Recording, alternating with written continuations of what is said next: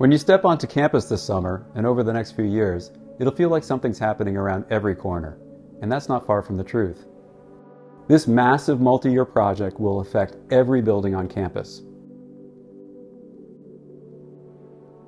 The climate crisis calls for profound changes to how we do business and use resources. We're decarbonizing our entire campus by transitioning to a high-efficiency heating and cooling system powered by renewable energy. Our new system uses state-of-the-art engineering, including low-temperature hot water, simultaneous heating and cooling, ground source heat pumps, often referred to as geothermal, and large-scale air source heat pumps. The new system will use significantly less energy to meet our heating and cooling needs. It's safer, more reliable, and requires less maintenance than our current steam system. Overheated mechanical rooms, vaults, and tunnels will be eliminated, along with all the wasted energy associated with them.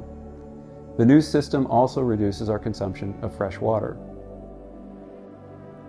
In a few months, Amherst will begin installation of 850-foot deep geothermal exchange bores, turning the earth below campus into a thermal energy storage system.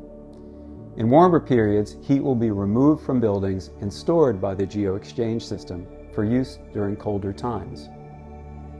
Industrial-scale heat pumps will efficiently boost the temperature of the stored heat, and the new distribution system will convey that heat throughout campus with far less energy loss than our outdated steam system.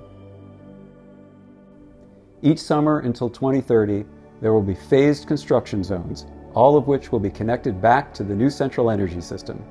But after all the digging is completed and the landscape restored, you'd never guess that we've installed over 22,000 feet of large pipe under our beautiful campus, creating a hidden, sustainable infrastructure for our next century.